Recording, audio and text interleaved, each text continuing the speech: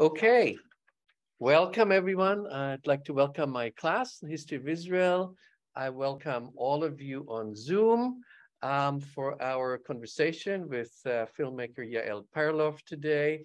And I would just like to also mention the Americans for Ben Gurion University have been very helpful in arranging this event. My name is Michael Brenner. I teaching this class, History of Israel. I'm director of the Center for Israel Studies at American University. And it is my pleasure to welcome all of you to join us in our conversation. Especially, I'd like to welcome filmmaker Yael Perlov. Yael is a film producer and film editor and a two-time laureate of the Israeli Film Academy Award Ophir Prize for editing the film Late Marriage, that was in 2001, as well as for editing and producing the film which all of us watched, Ben Gurion, Epilogue, winner of the Best Documentary Film in 2016. And she also has initiated, produced, and edited many documentary films and projects, many of which discuss and research also the Holocaust and the generation of the survivors. In fact, that's also the topic of her most recent documentary film, which is The Partisan with the Leica camera, which just came out this year, the story of a Jewish partisan and photographer during World War II. Yael is also dedicated to the artistic heritage of her late father, one of Israel's most prominent filmmakers, David Perlov, who passed away in 2003. She is a lecturer at the film department of Tel Aviv University and has been teaching film editing there since 1995. In addition to that, she taught students in various film institutes and universities from Moscow to London to most recently Duke University. The documentary we all watched is a remarkable interview with the founder of the State of Israel, David Ben-Gurion, an interview which takes place in 1968. Just to say a word about the setting.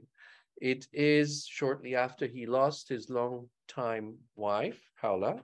It is 1 year after Israel changed forever, at least until now, with the Six-Day War in 1967. It is also after he is no longer active in politics, and he was the dominant figure in Israeli politics for over 15 years.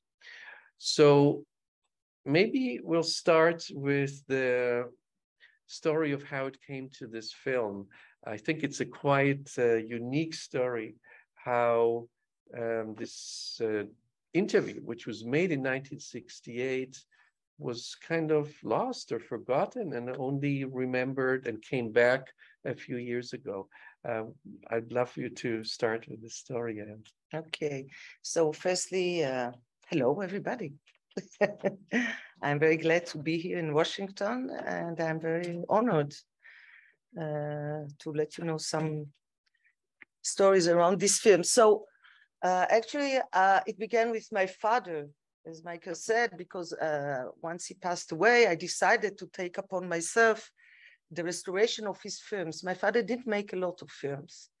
He was born in Brazil, immigrated to Israel during the 50s, and his first film were mostly, films for the, propaganda films, let's say it like this, because it was just the beginning of the States. So he made some propaganda films, and then in the films that he made about Ben Gurion, it was a film that was based on an interview that we found. And how did we find that interview? I wanted to restore the film that he did, which was a fiction film mixed with some scenes, documentary scenes. But I had, the VHS cassette. Do you still have an idea?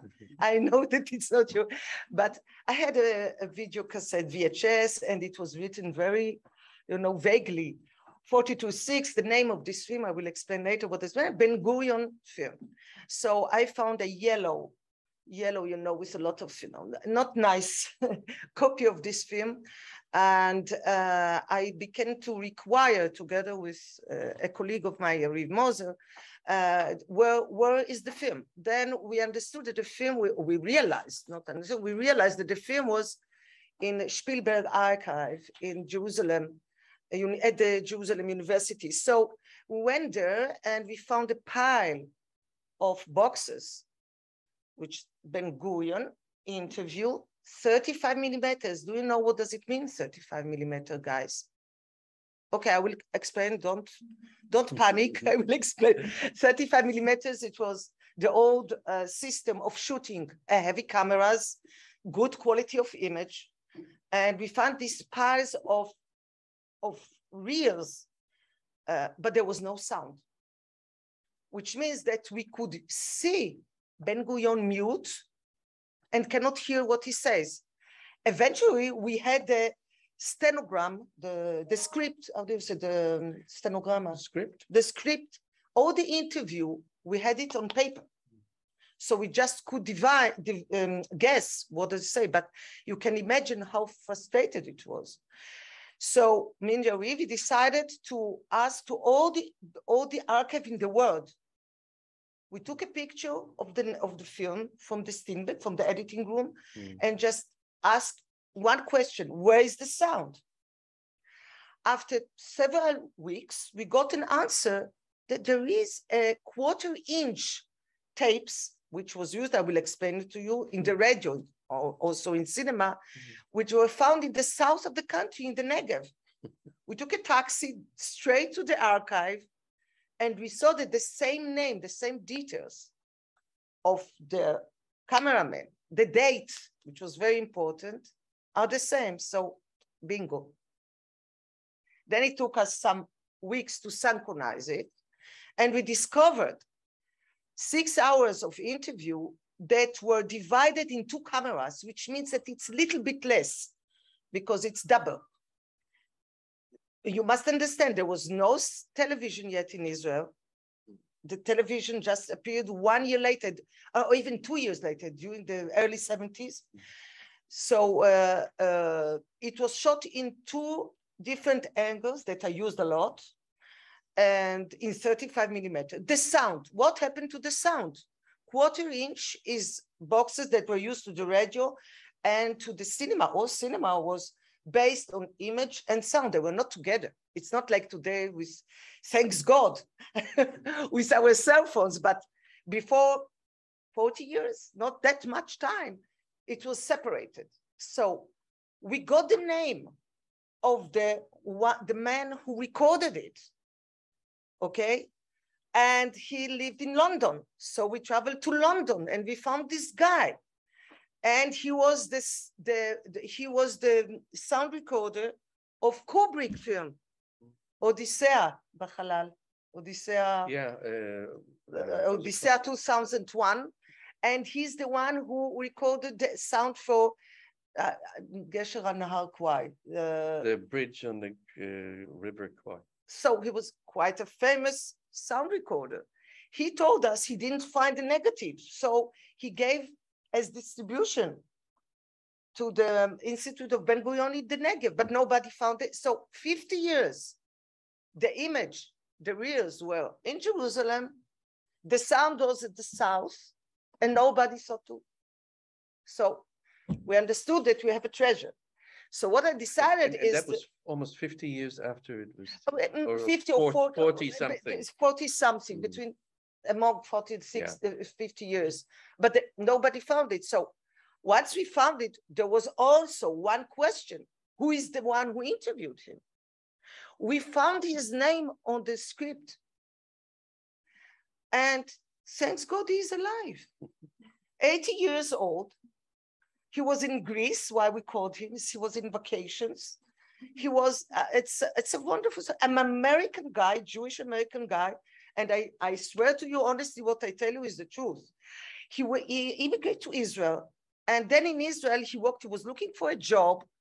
he walked in the boulevard just in front of Ben Gurion house in Sderot Ben Gurion. I recommend you to visit this house because it's very humble and nice place.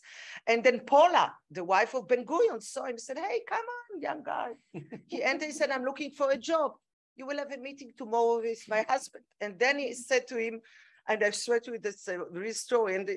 And she asked him, what are you doing? I'm looking for a job. Okay, they have a meeting the day after.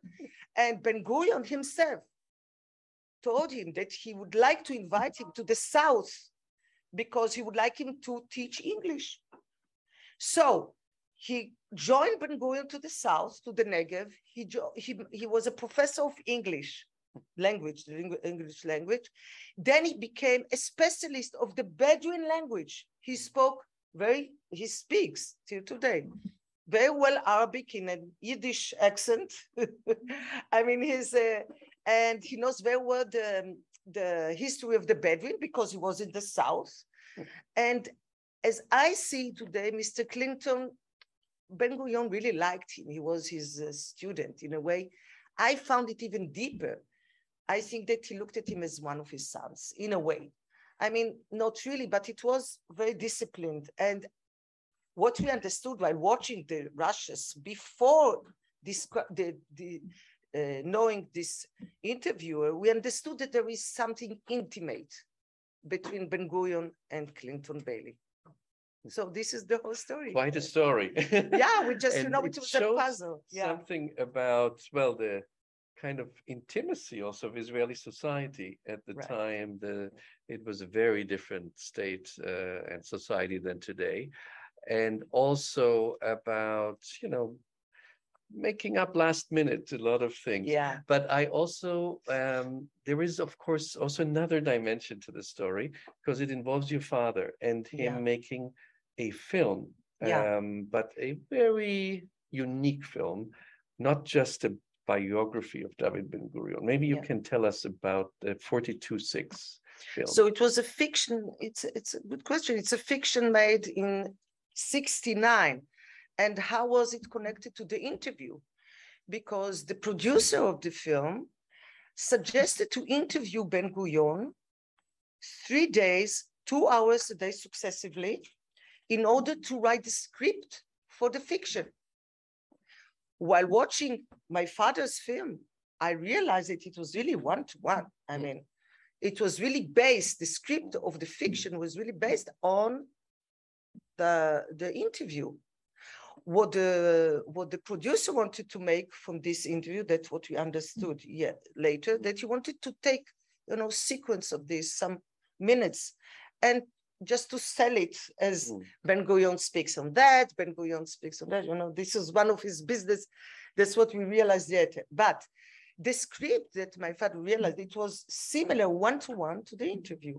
That's why I used in the film some clips of my father's film, because my father mixed together the genre, the fiction and documentary together, and one of his characters was Ben Gurion itself.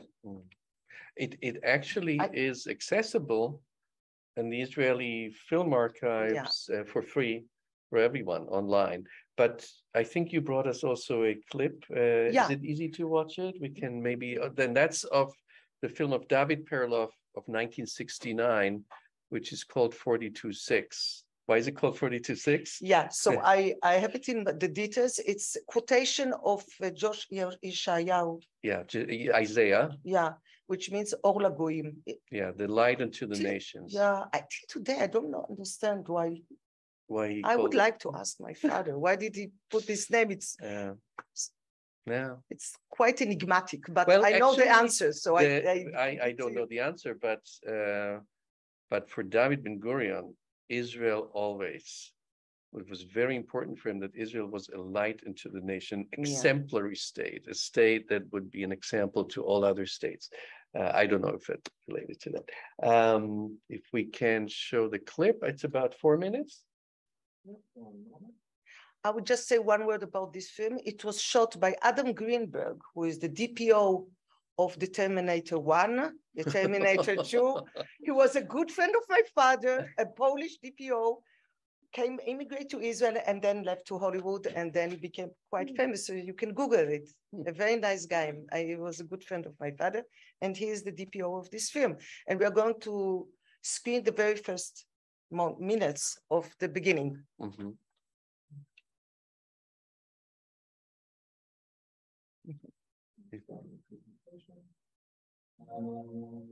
Kill the lights, maybe? Yeah, we can.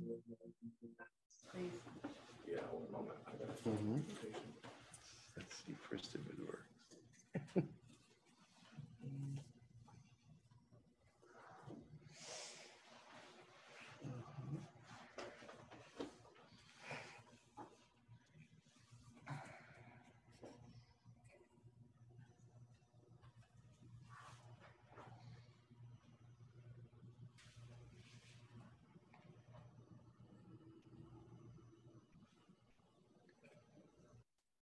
One more.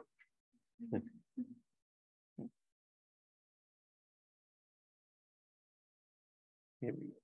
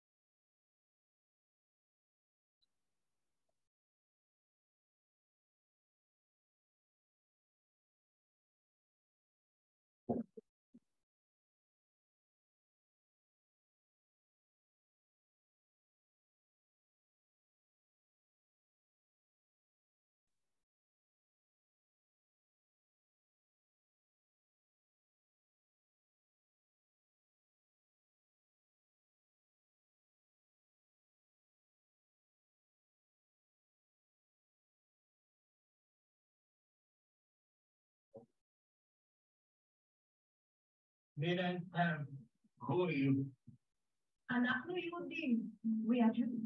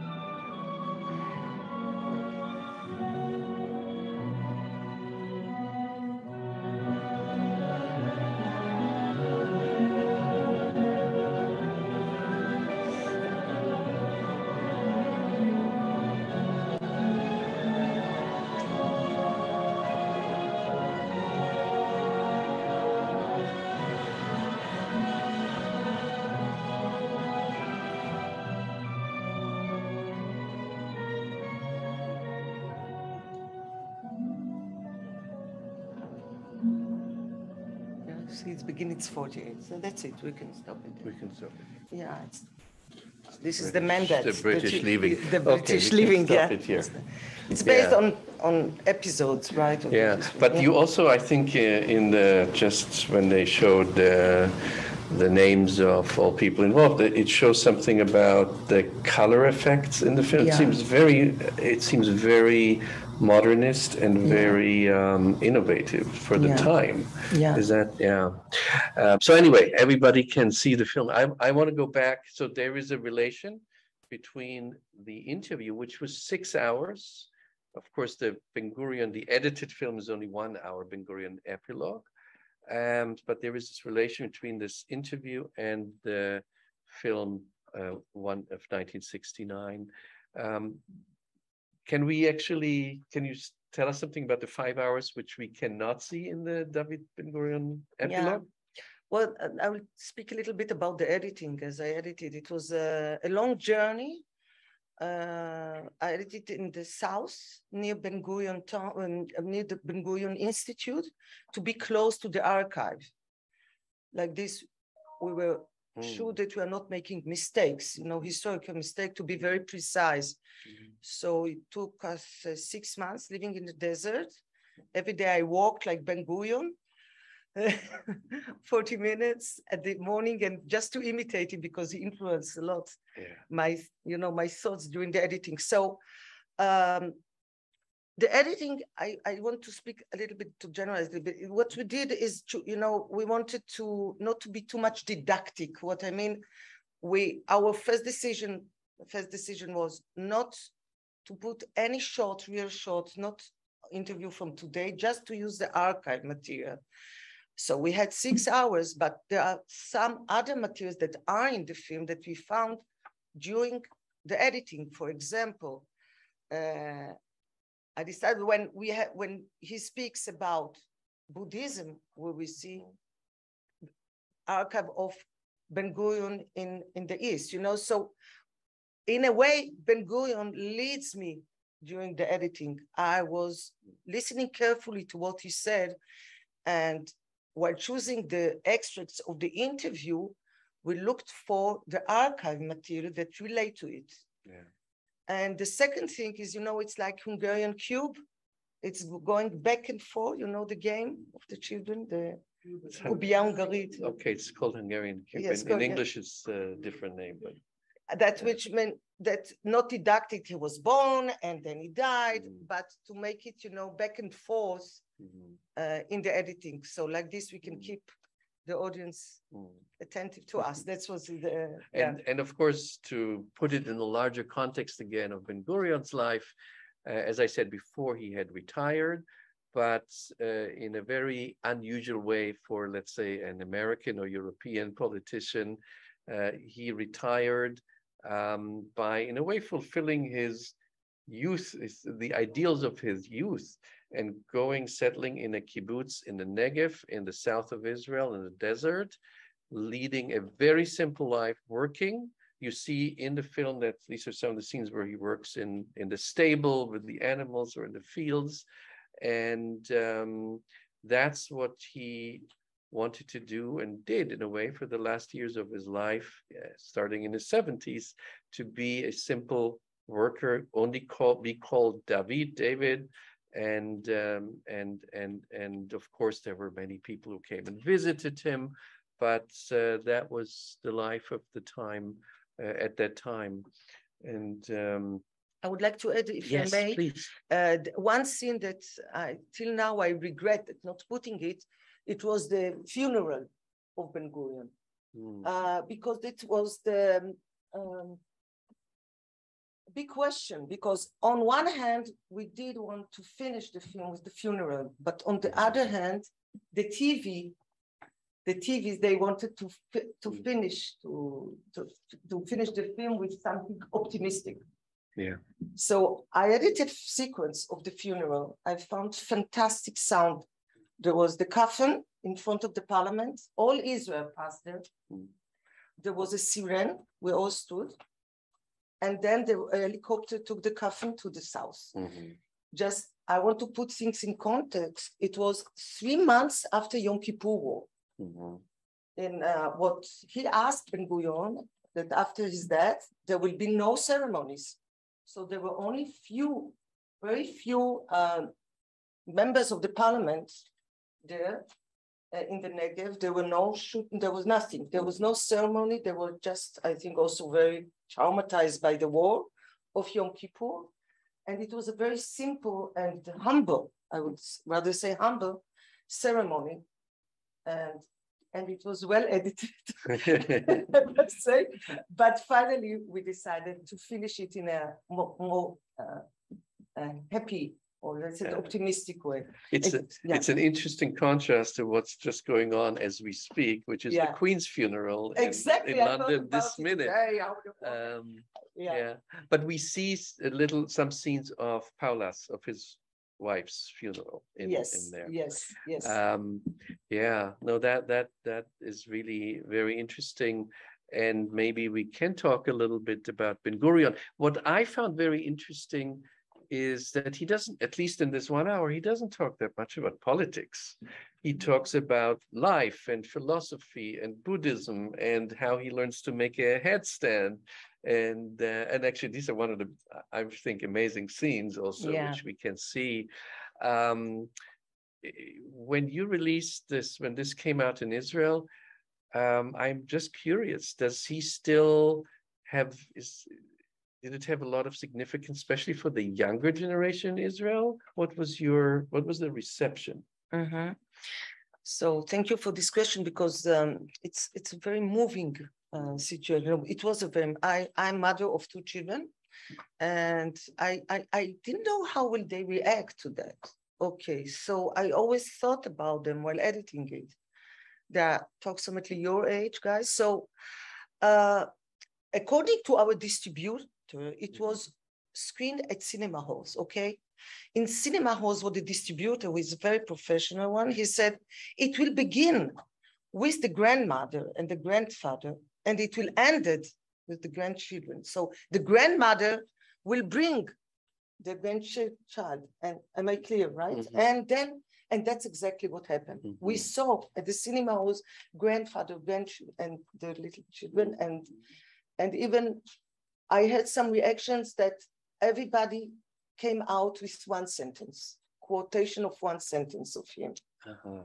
So I can ask you guys, what will you take with you? What sentence? For example, okay, let's start. Who will be the first one that you remember that you can take with you? Tamara. Yes. Start. I think the sentence where the interviewer goes to him, you led Israel, and he goes, I didn't lead Israel, I led myself. And he didn't see it as like taking everyone behind him. He took it as his own moral and right thing to do. Yeah. Thank you for that. It's very, very moving sentence and humble also. Which means maybe you can put it in context of Zionism, that it was not, okay, it was him, but it was part of a very revolutionary movement in a way. And we forget. And by the way, do we always have to, should we repeat because the audience can't hear the students without the mic? Yeah. So we usually repeat the question. So the answer. So that was where he said, I didn't lead Israel, I led myself. We also shouldn't forget that Ben Gurion, of course, was a Zionist from early on. And he says in the film, he was reborn in Israel after he immigrated as a young man, but also he was a socialist, and that also were some of his ideals. Yes, but here I see another hand called in the back.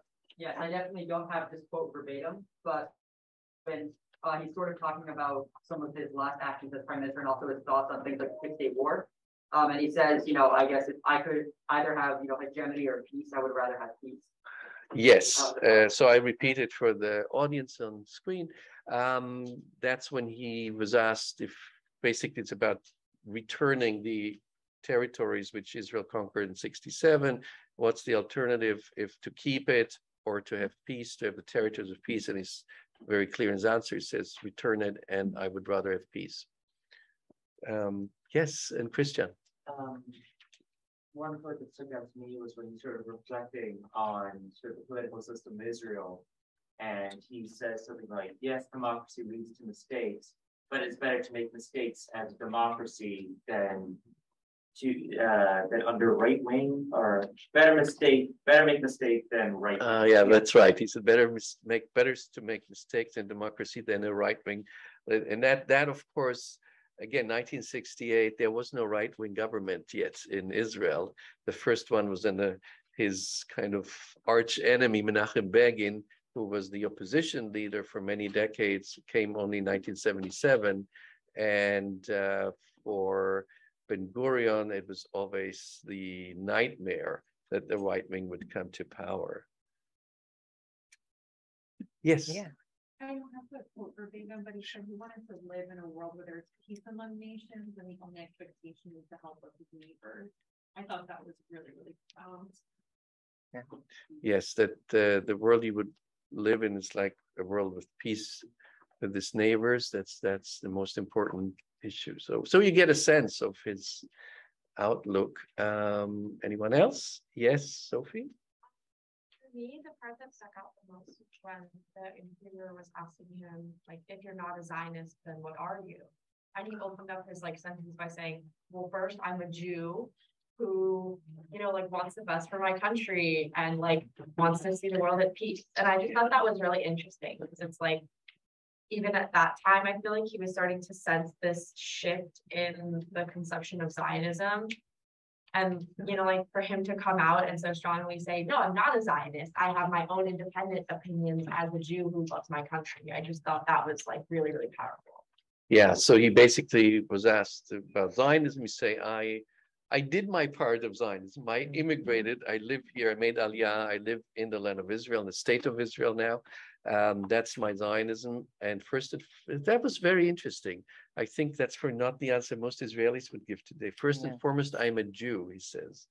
I don't know, Yael, if you want to comment any of this.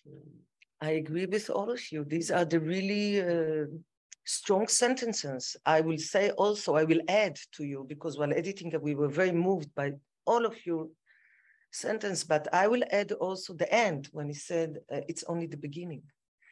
As an Israeli born, Sabra, born in Israel, I didn't feel like that. I think, we are here, but it puts my life into context. That's, first of all, it's optimistic because there is future. It's we can still make mistakes because in the beginning, we all make mistakes. We are pioneers of ideas, so we can make, and I thought about my children. I mean, it's only the beginning. We can keep going and see what's going on, what will happen. So that's the only sense that I will add to your beautiful sentence I quoted. But what I wanted to show you is that I understood while watching the film again and again with the people, because I made a lot of screening all over. Every one of the spectators, one of them take a sentence, which can lead. We can be, something that can enlighten. So that's all. Let's see other Q&As who would already also give us, but anyone who also gives like a sentence of this or more questions.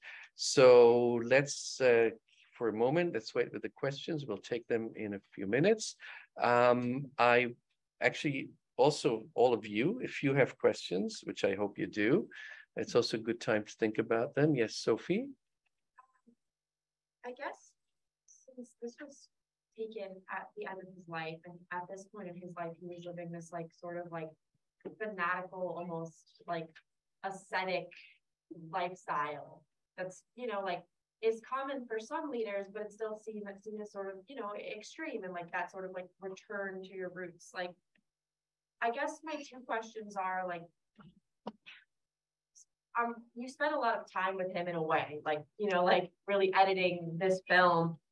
What was your impression of his mental state at this time? Because he did make a lot of statements, despite the fact that it wasn't inherently political. He did say a lot of like morally damning things about the future of the country, which I thought were interesting. He passed like a lot of like very black and white moral judgment. Like when he was talking about like Moshe Dayan, like he was saying like, they are doing the wrong thing, which was another thing that I found very interesting. But yeah, I guess like, what was your opinion on like his mental state and like what was the reception of it? Were people kind of just like writing him off as like this old man who was like just like living on a kibbutz and like was rambling? Or when this came out, were they like sort of seeing him as like taking him more seriously? So I just repeated for the audience, and I make it shorter, of course. Basically, no, that's okay. It was a very good question, or a couple of questions about his mental state at the time, because he was very clear of writing off or kind of even bitter about politicians following him. That was known, of course, at the time. And then also, so about his mental state, and also what did people, now, when you say when it came out, because it only came out in 2016, is that when you mean? Yeah, okay, what did people think then? Did they, how serious, how important that was for the people? Well, editing the film, it was very clear that we wanted all Israel, all kind of people in Israel, because there are a lot of varied opinions in Israel, you know, small country, but a lot of parties, everybody is against everybody. So it was clear for us that it will not be only for the left or for the right. It will be for all, because we wanted to influence. We took upon ourselves a great decision to make this film and to try to influence according to reviews and to reception. So even the Arabs living in Israel, we skinned it a lot to this society, and the reactions were very interesting. So this leads me, while editing the film, not only to put it on one, but to put it, the two as much as I could. Concerning his mood, he was not young. And old people, sometimes they get angry very easily. So I thought it was interesting, because we must be honest with the material. So of course, it's a person of black and white, because he's kind of revolutionary, you know. So I try to choose things that interest me, first of all, and then to open it while looking for other archive material. And also to Yael Perlov, who made together the film with me. So it's a kind of intuitions and things that we didn't know ourselves as sabras. For example, his influence with Buddha, his visitors, is great respect for intellectuals. I found it very interesting. There is a passage of this, well, he collected all the intellectuals, I mean, the poets and writers, to listen to them, to respect them, to get advice, to understand what's going on. And so there were some sequences that we choose among these 6 hours. Firstly, they were important to the future. Secondly, we liked them. And also we tried to put some new ideas. What we couldn't put, and this I also regret, and according to your previous question, was the Eichmann trial, for example. The Eichmann trial was a big event in Israel. He brought Eichmann to Israel, maybe you can put it clearly, and he didn't like TV at all. He didn't like newspaper. He didn't like communication. But in this very case, special case, he put all the radio and the TV to shoot the trial. We had very interesting material and a very interesting interview with him. But finally, we didn't put it. So, because after it was shown to all Israel as a post-trauma event, he closed everything. He opened to close. So in this case, I edited a very interesting sequence, but alas, we didn't put it. So these are things that, you know, back and forth in the editing, and of course, the limit of time. Yeah, that could be maybe a another limit film. of time. TV is very disciplined. You cannot do whatever you want, and sometimes it's good to be more accurate and more precise. And he was very accurate. I found actually most remarkable in the documentary, in the conversation, how universal it was. It was, of course, when he's asked about himself, he says, I'm a Jew, Israeli, but it's so much more. And it's not a narrow outlook. I think that's what he probably also would think of his opponent, Menachem Begin at the time was very dominated, of course, through his own experience, his family experience, through the Holocaust. And for Ben Gurion, it was, of course, important. But from what I take away is there is a whole world, and we are part of that world.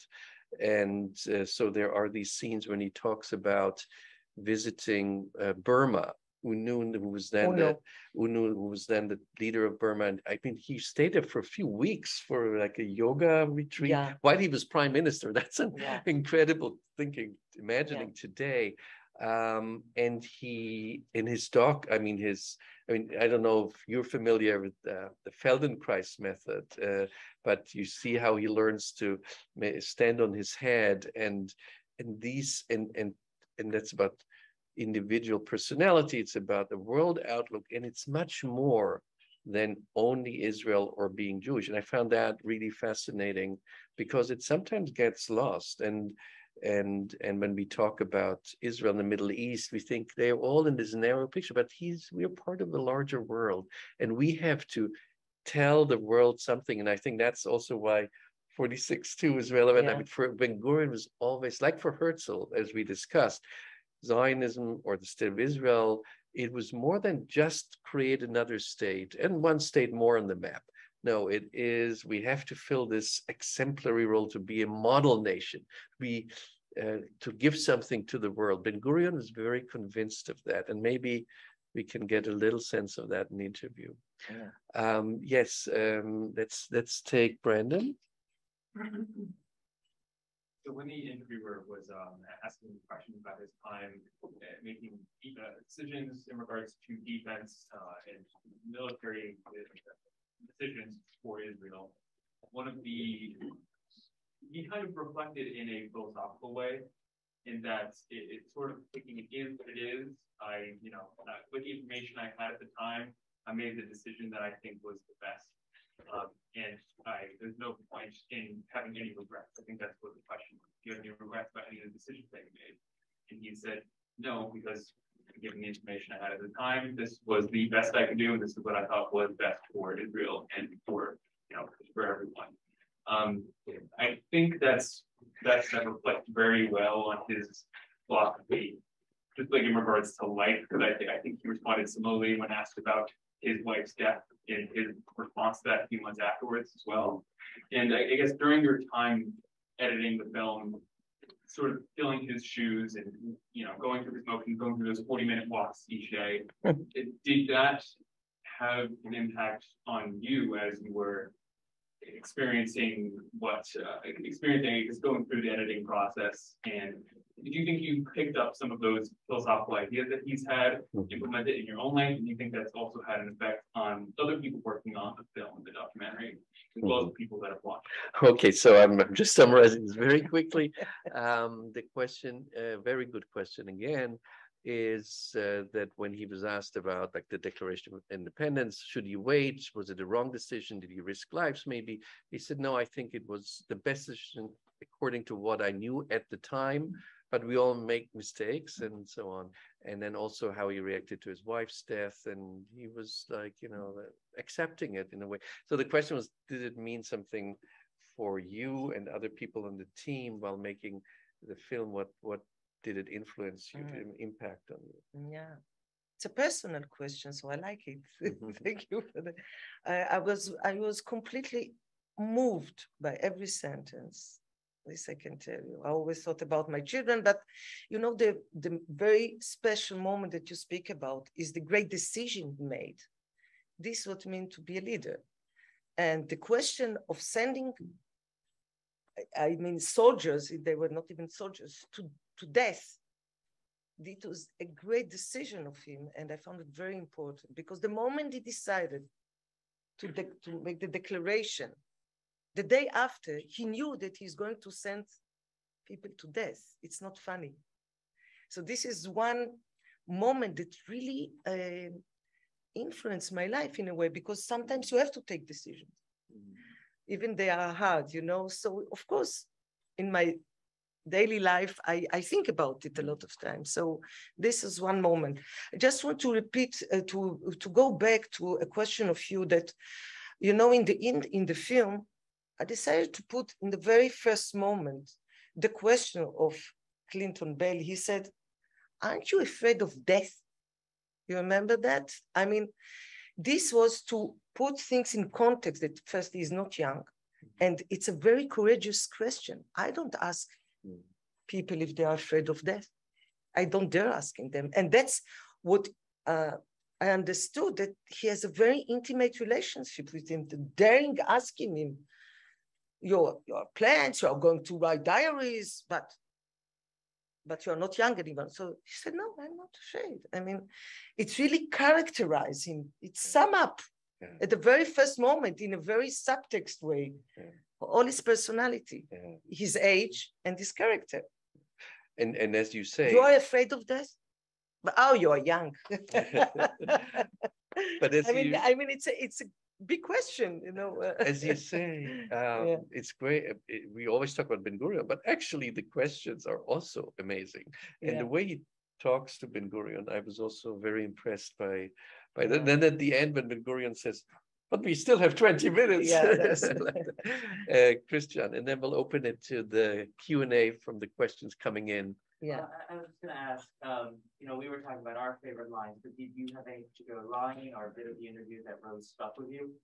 Okay, there's the questions about your favorite line in the interview. My favorite lines in the interview? I just said, right? The quotations. I like the end, and I liked really all of those.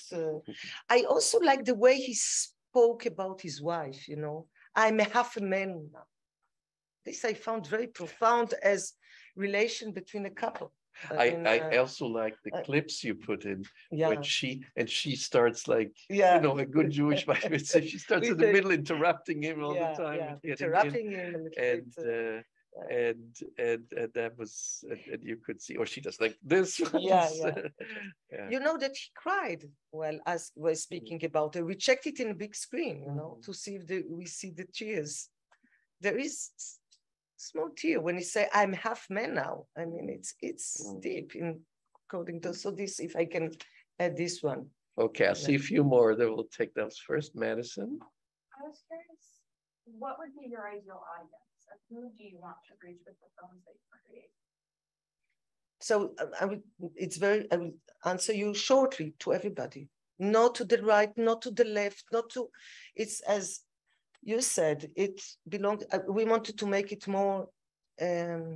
How should I say it? Wider as possible, as a role model for leadership, for ideology, for Zionism, the history of Jews, of course, but to open it to everybody, because you can.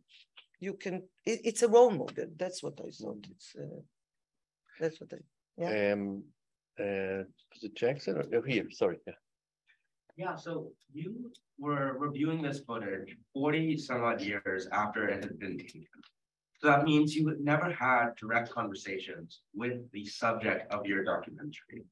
If you could have been there in that room writing the questions, is there one or two that you wish you would have been able to ask after all of this time spent? Okay, you all have great questions. So the question is, since this film was edited 40 something years after the questions were asked, are there any questions you would have asked which the interview? How do you see Israel today? Of course, I give $1 million to get his answer. Any guesses? No comment. It's only the beginning. Let's say it like this. I ask and I answer. It's only the beginning. What would you like to ask him? I guess if I could have said anything, I would have wanted to learn more about what is the essence of Israel in its current time and place. When he is being interviewed right after the Yom Kippur War, they touch it a little bit as to the result of the leader's actions and his somewhat disapproval of those actions. But on a greater scale, what is the future? You know, he said, I am looking at it not from the past, not from the future, but I'm looking at Israel as it is now. I would like to know what he would have said at that moment, only 2 years after one of the most horrific events in Israel's history. But what would what did he see going forward? So the answer is he wanted to ask him what Ben Gurion would have seen as the most, looking into the future, just a year or so after the Six-Day War, what was the great challenges then? And Ola? No, is it? Sorry. Nadia, sorry. Let's see. Did you ever create a second film using the footage that she was not putting in the first one? What was the? Wait, can you repeat it? Would you ever create a film, a second film using the footage that you did not? If you would, second film which includes the footage which is not included. No, I don't go back. I don't go back. I mean, it's done. It's done. Okay. That's it. It's packed. I don't look back. I have other things. Yeah, that's good. That's the image from the documentary. Yeah, let's leave it. Let's take some questions. And again, I think, do I have to repeat it, or do we hear Laura when she? Yeah, I should repeat it. Okay. Okay, I think you can hear me. In the interview, Ben Gurion touts the virtues that Jews and Israel should strive for, and also mentioned the USA paying for the sins of its forefathers, slavery and discrimination. Asked if Israel has achieved the virtues, he looks agonized, saying no, and referring to some people doing things they should not have. Do you have a thought about what misdeeds he was referring to? Could it be the discrimination against Mizrahi Jews and the disappearance of some of their children purportedly for adoption by Holocaust survivors? And then the other question. Let's just wait with this. Maybe you can briefly just. You want to repeat the questions if it was not clear, and I will answer. Can we find out if the audience heard the question, or was it? Okay, then. Can you repeat it for me? Okay. Yeah. So basically, what was the misdeeds he refers to, things that went wrong? What was he talking about? Could it be, as the question asked, maybe the relation towards Mizrahi Jews or other things?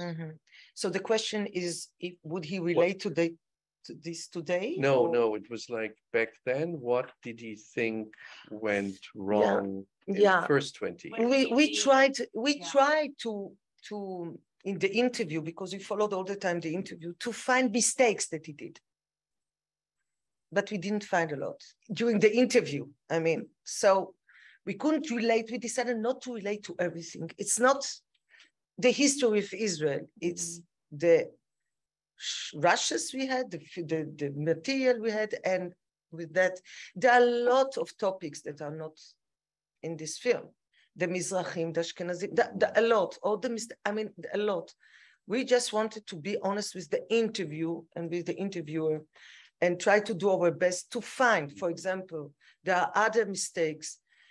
There were mistakes, and there will be always mistakes, but in the interview, we didn't find a lot. So we tried to stick to the interview itself in order to make this film. So this is my answer. But of course, there were mistakes. And one of the mistakes, which we found very interesting that we put in the film, is the 56 war, the Sinai war. This was and he admitted, he said, I made a mistake. I made a mistake. Would you like to put it into context, historical context, sure. So to be more precise? But it was very important to find one mistake that is clear according to the interview and to enlarge it, to put more material. And if you want to, okay. I hope I answered to the question. Well, we don't, nobody knows the real answer. Speculation. So from in UC Santa Cruz studying film, and she was wondering if you could say more about the release of the film. Has it been released in film festivals? She was struck by Ben Gurion's thoughts about the U.S., his reading of Uncle Tom's Cabin, for instance. Right. And wondered how it would screen in the U.S. She also wanted to know about your future projects. She studies feminist media practices and wondering if you consider your work a feminist work, and if you could speak more about that. Very good question. Well, guys arrived. I said, where are the women? I said, and then they arrived, the girls. So this is very nice question. So I've just finished a film about a partisan who was a very brave partisan joining a group of partisan, not Jewish partisan in Poland. And while editing the film with the director Woodvark, we discovered that the most, not the most, but very important part of this film will be dedicated to his wife. She was a woman, warrior.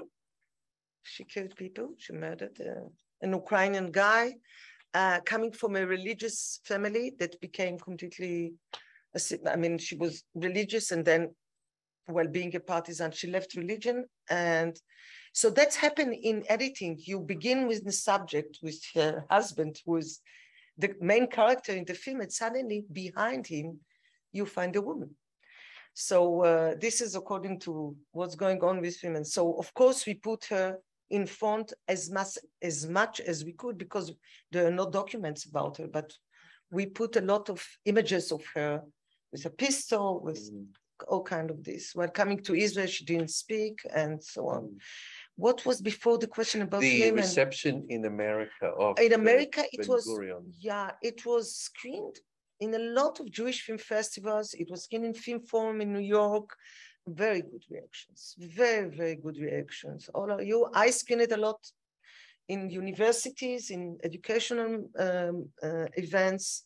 All of them have more or less the same reaction as you have, guys. They're asking questions, and it raised curiosity. It's not easy to look at the past. I mean, it takes time. Yes, in the back. Ari? Arian? This is sort of a question for maybe both of you.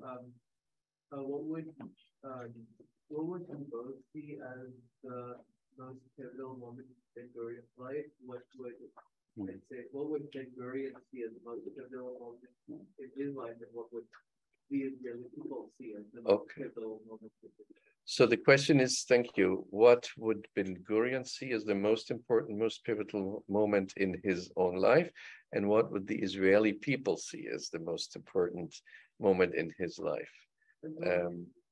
Sorry? As well as both of you. Both of us. Yeah. I mean, I would say in his own view, it is really his coming to Israel. I mean, as a young man, when he left a world which he seemed, at least that's how he saw it later. We don't know how he saw it when he was 10 years or 15 years, but he said he never felt part of that world in Europe. And he left before World War I and made Aliyah, immigrated to Israel, still in the Ottoman Empire.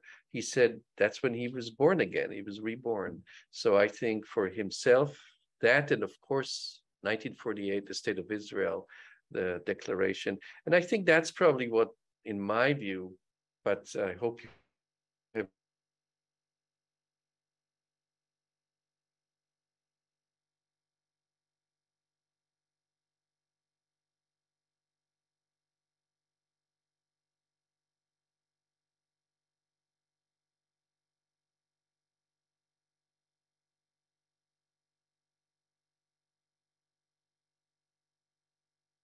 But maybe you want to say. I just want to put it in wide. It was a revolution. Zionism was a revolution. You know, I look at my parents. They just followed his ideas, which was not that easy, because my mother is a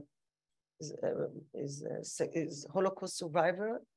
My father is from Brazil, coming from Russia, and he followed his ideas. So it was really a revolution at that time.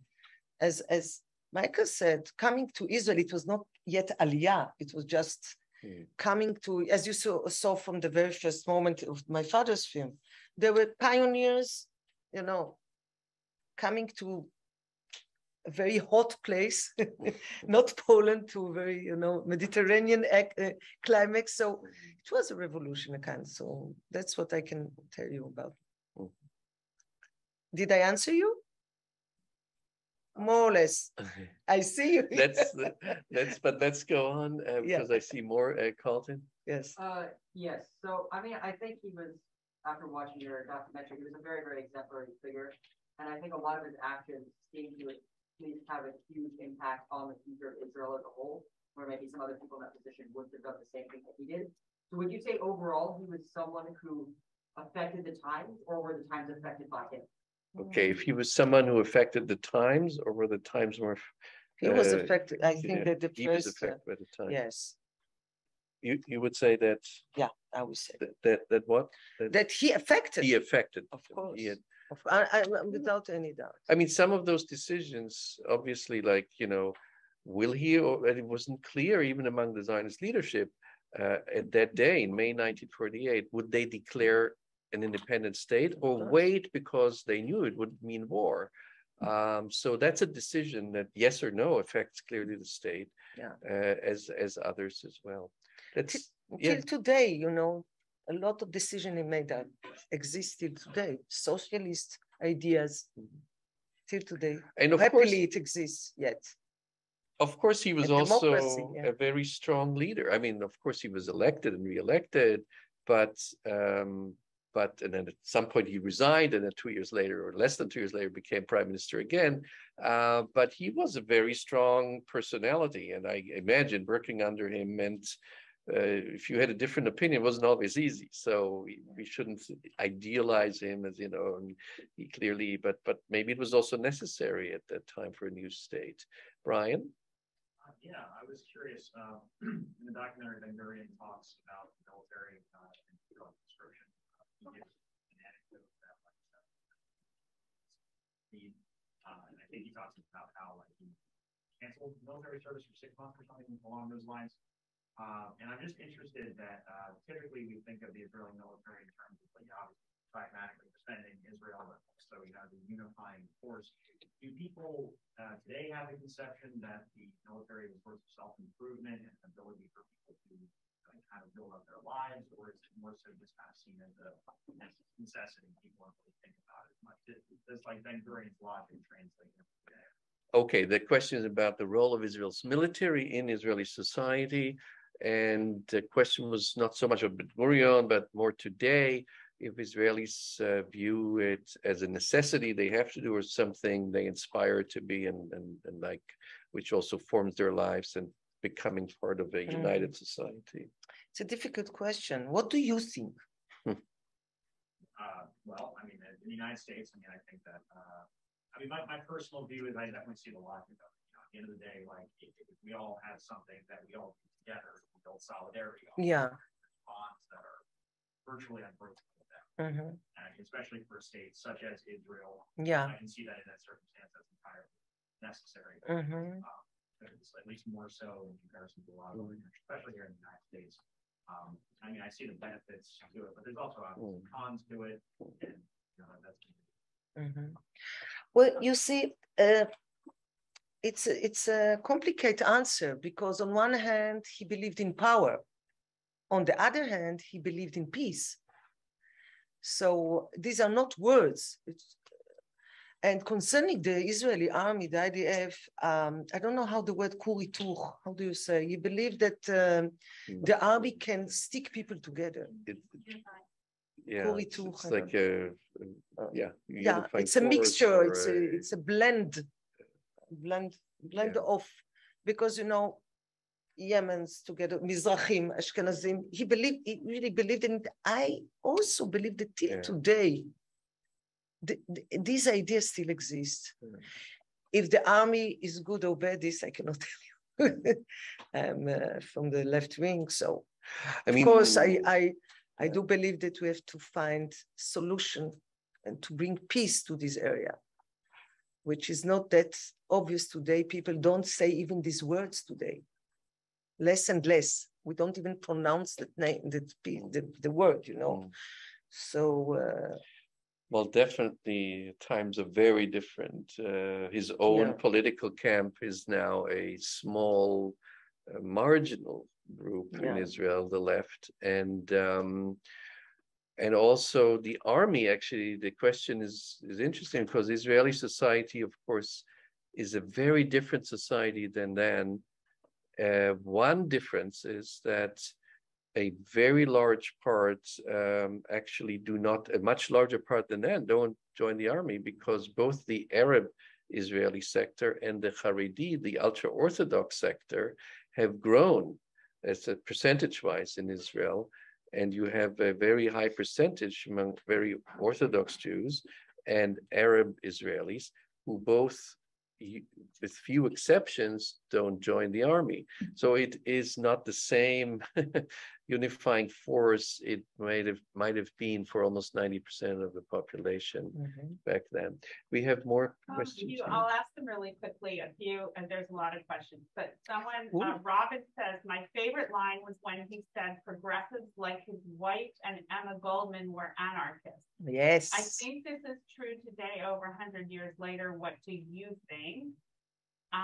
Also, about women, someone said, same person said, we see many older Israeli statesmen when they lose their wives being truly impacted. Ben Gurion, Begin, Rivlin.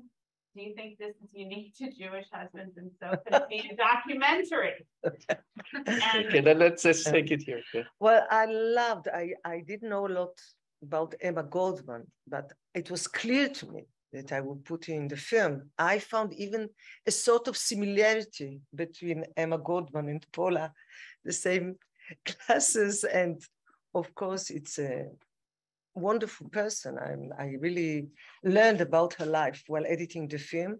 So that's what I can tell you. And I'm very happy about this remark. It's very important.